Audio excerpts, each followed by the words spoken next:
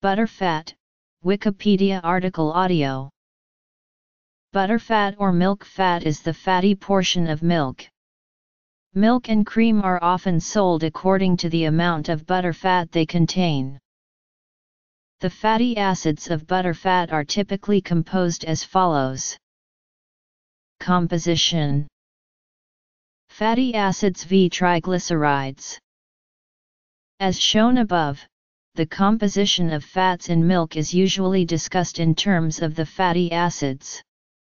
Fatty acids do not occur as such in milk. Instead, they are incorporated into compounds called triglycerides. In the U.S., there are federal standards for butterfat content of dairy products. Many other countries also have standards for minimum fat levels in dairy products. Commercial products generally contain the minimum legal amount of fat, with any excess being removed to make cream, a valuable commodity. U.S. standards. Milks.